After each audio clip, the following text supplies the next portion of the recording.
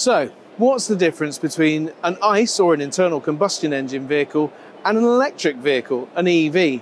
Well, let's oversimplify it for a second. You take out the fuel tank and you put in a battery. You take out the engine and you put in a motor, or a power distribution unit, PDU as it's known. So in this short video, we're going to focus on the motor.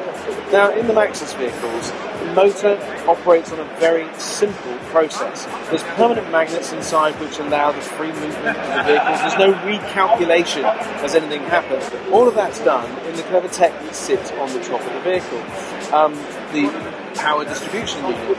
And that manages the motors to make them effective and efficient. And what that is allowed for is instant torque at the point of delivery. Also allows for all the regeneration that gets created as you brake using the one-pedal driving, but all in a very familiar environment. So you've still got your 12-volt battery, you've got your washer bottle, and you've got your brake fluid, you've still got ABS and all of those good things to keep you safe.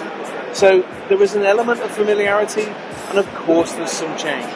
But the change isn't all about like crazy stuff. It's nice and simple, and just means that your drivers will have a much better experience. The vehicle will be more reliable, there's less moving parts, less to go wrong, and when it does go wrong, there's a 5-year warranty.